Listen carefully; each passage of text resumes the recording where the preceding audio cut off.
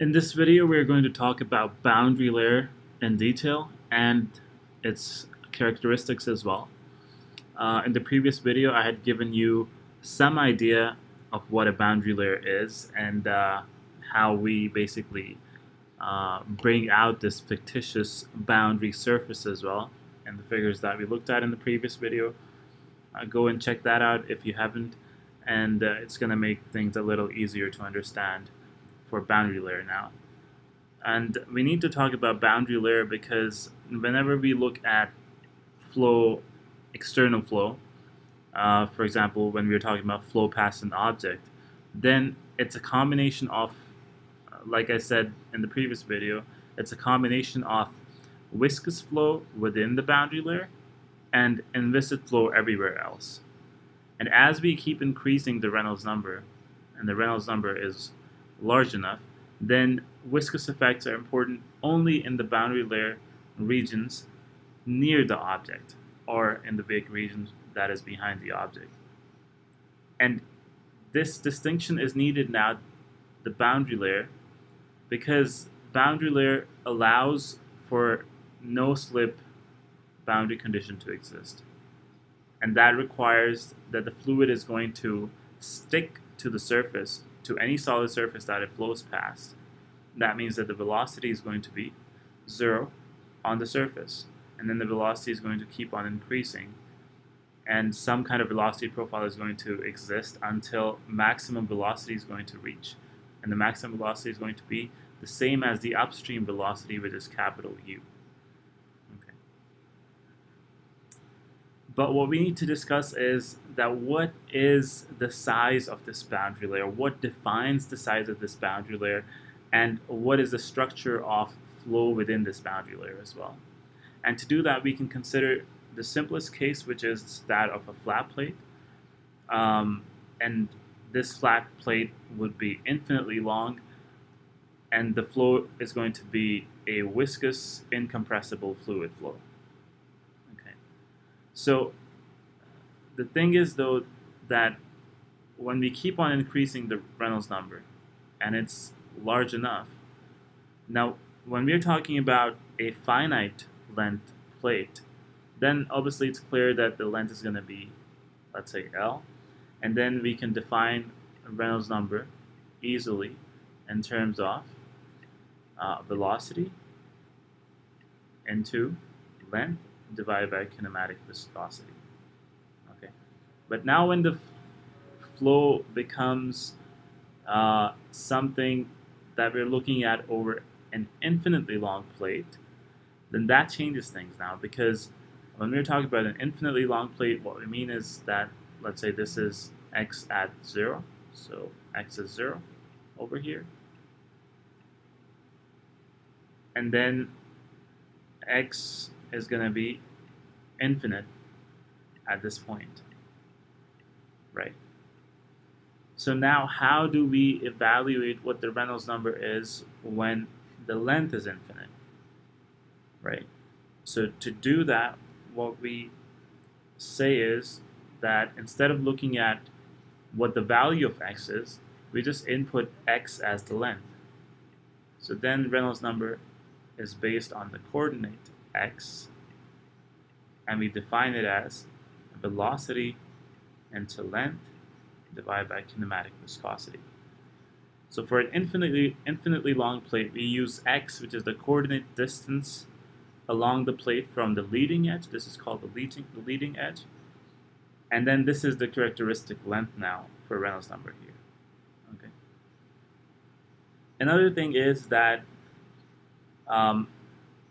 the velocity beyond the boundary layer, so outside of the boundary layer, is going to be the same as that of the upstream velocity. So if you're looking at, let's say, velocity here, it's going to be capital U as well, the same as the upstream velocity.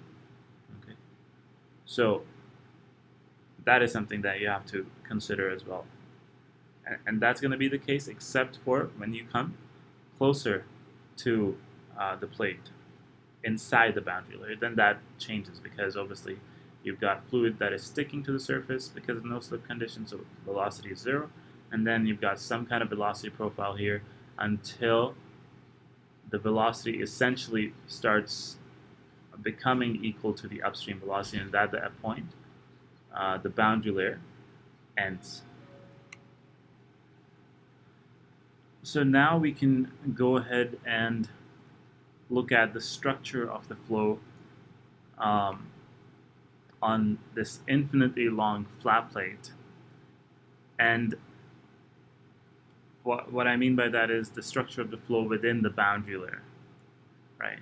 So let's just look at this particle. We're assuming that we've got a small rectangular particle, and now obviously it's going to retain its shape, its original shape, when it's moving outside of the boundary layer, because there's no rotational flow or anything like that. But once it's going to enter into the boundary layer, this particle is going to start becoming distorted here, okay? Because now the fluid velocity is changing now, right? So because of that, because the velocity gradients that exist within the boundary layer, the top of the particle is going to have a larger velocity. The lower part of the particle is going to have a smaller velocity, right? This is how it works. You've got 0 velocity here, and then the velocity is going to keep on increasing until it reaches a maximum at the boundary layer, and outside of the boundary layer it's going to be the same as the upstream velocity. So because of that, the top of the particle is going to have a larger velocity and larger speed as compared to the bottom of the particle. But the fluid particles are not going to rotate when they're flowing along outside of the boundary layer. Okay, but once they're inside the boundary layer, inside this fictitious surface, because this doesn't really exist, this surface, but once they pass into this boundary layer surface, then they're entering into viscous flow, or they're entering into flow that is dominated by viscous effects. That's more correct of a statement. So what we're essentially saying is that the flow is going to be irrotational outside of the boundary layer, and because it's irrotational, then that means it's going to have 0 vorticity as well. And the flow is going to have rotation within the boundary layer. And when the flow has rotation, then that means that it's going to have some kind of vorticity as well. So once we start moving downstream from this leading edge, the boundary layer flow is going to start transitioning into turbulent flow. So you've got laminar boundary layer here, then obviously you've actually got a transitional region here. Okay, so there you've got a transitional region here, and then it changes into turbulent boundary layer. Okay, so when it becomes turbulent, then the fluid particles are going to become even more distorted now, because now you've got random irregular nature of turbulence as well here. When we had laminar flow, we only had mixing that was happening at a molecular scale. Okay, and now that it has transitioned into turbulent flow, then you're going to have eddies here, and you're going to have not only molecular diffusion, but at the same time on a macroscopic scale as well, you're going to have turbulent flow mixing that's going to be taking place. So then it's important for us to define what is the transition from the laminar boundary layer to a turbulent boundary layer. And that means we need to define a critical Reynolds number. Okay, so we need to define a critical Reynolds number. And because we're talking about an infinitely long flat plate, so it's going to be Rex. And usually this transition happens between somewhere around 2 into 10 to the power 5 to 3 into 10 to the power 6, but in our calculations, we are going to be defining, and usually as well, the critical Reynolds number for a flat plate for the transition from laminar boundary layer to turbulent boundary layer is defined as 5 into 10 to the power 5. Okay. So just make sure that you remember that. You've obviously got you've got a range, but this is the value that is usually used. Another thing that we can physically imagine is that as we are going to be basically having a situation where the flow is becoming turbulent, and as the velocity, the upstream velocity, the free stream velocity is going to be increasing, the critical length, which is XCR, so at which the flow is going to transition into turbulent flow, is going to start decreasing as well. It's going to start moving towards the leading edge, right? Because when the velocity is going to keep on increasing, that means that the Reynolds number is going to reach a point where it's more than 5 into 10 to the power 5 earlier, let's say some arbitrary point here, instead of over here. Okay, so that's one thing that you should think about as well. Other than that, we need to understand what the purpose of boundary layer is. The purpose of the boundary layer is only for us to imagine, or for us to allow the fluid to change its velocity from the upstream velocity of u to 0 on the surface. Okay, that's what this boundary layer typifies. And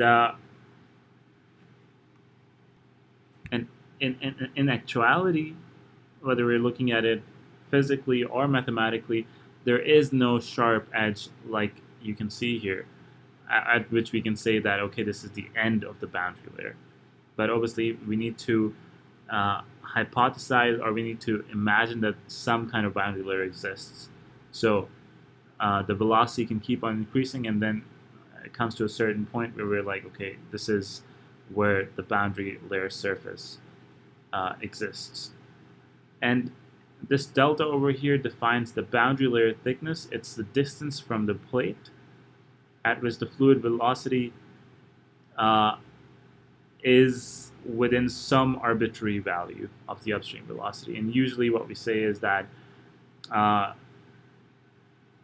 it's the velocity that is going to be 0.99 or 99% of the upstream velocity. Okay, that's how we define this boundary layer thickness. This is called boundary layer thickness. And we can look at this boundary layer thickness as this, that you've got boundary layer thickness to a point where it's 99% off the upstream velocity, or the free stream velocity. And there's one thing to point out here, that the thickness of the boundary layer, we define it in different ways. So this is the boundary layer thickness, and then you've got something called a boundary layer displacement thickness. Let me just show you that as well. This is the boundary layer thickness. This is the standard boundary layer thickness. And then you've got a situation where you can think of it in terms of boundary layer displacement thickness. And what that means is that if you've got, let's say, obviously you've got a velocity deficit, which is capital U minus U, that exists within the boundary layer. So that means that the flow rate across this section is going to be less than if you were looking at the inviscid flow across section AA here. Okay, so what that means is that we can displace this plate at section A by some amount, which would be delta star, and that would be the boundary layer displacement thickness, and then the flow rates would be identical. So what the displacement thickness represents is the amount that the thickness of the body has to be increased so that this fictitious uniform inviscid flow has the same mass flow rate properties as the actual viscous flow. Okay. In a way, let me just give you an example, so maybe it's going to make things a bit clearer. Let's say you've got a duct, a square duct, and you've got a uniform flow that is entering into this duct. So you've got some fluid, and you've got uniform flow that is entering into this duct. Okay. So it has some kind of velocity. Let's call this velocity u. And now these are walls of the duct. So that means that you can treat this as a flat plate, and then you can treat this as a flat plate as well, right? That has no thickness. Now what's going to happen? Because of the surface, you're going to have zero velocity that is going to be at the surface, and then velocity is going to keep on increasing as you move away from the wall. So obviously there's going to be some kind of boundary layer here in which the viscous effects are going to be important. Okay, so let me just make that for both these. So viscous effects are important within this boundary layer and within this boundary layer here. And then when you look at the velocity profile, the velocity is, let's say, 0 on both these points, and then the velocity is going to increase until it becomes equal to the upstream velocity here, right? So that's the upstream velocity here, and it's going to keep on increasing until it reaches this point. Just like that over here as well, you're going to have the same impact because of the boundary layer. So essentially you've got uniform velocity over here, right? You've got uniform velocity from here until here. And then the velocity is obviously different over there. So what the displacement thickness delta star says is that the flow rate across this, so if I'm calling this section 2, let's say, so the flow rate across this section 2 is the same as that for a uniform flow with velocity u through a duct whose walls have been moved inward by delta star. Let me just repeat that. The definition of the displacement thickness delta star says that the flow rate across this section is going to be the same as that for a uniform flow with velocity u through a duct whose walls have been moved inward by delta star. So if I was to let's just look at it like this. Let me take this to a point where, let's say, I've got actually the flow entering, imaginary flow that is entering into this duct is entering so that it's entering from, let me change the color. So what we're saying is that the duct, its walls have been moved inwards up until this point, okay? And then delta star is the amount by which you have moved this duct inwards for the uniform flow, okay? That is what boundary layer displacement thickness is. And mathematically it's represented by this expression. I'm not going to go into the details of it. And just like that, you also have another boundary layer thickness definition, which is called the boundary layer momentum thickness, represented by theta. And that is usually used when you're trying to determine drag on an object. And again, boundary layer momentum thickness, it's something that is being defined in terms of momentum flux.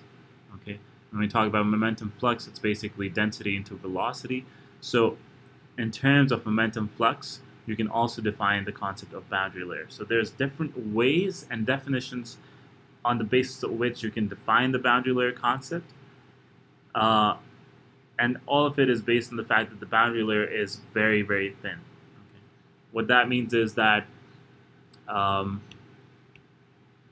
whether you're looking at delta, which is the standard boundary layer thickness, that is going to be a lot smaller than x, okay, which is any location on the plate.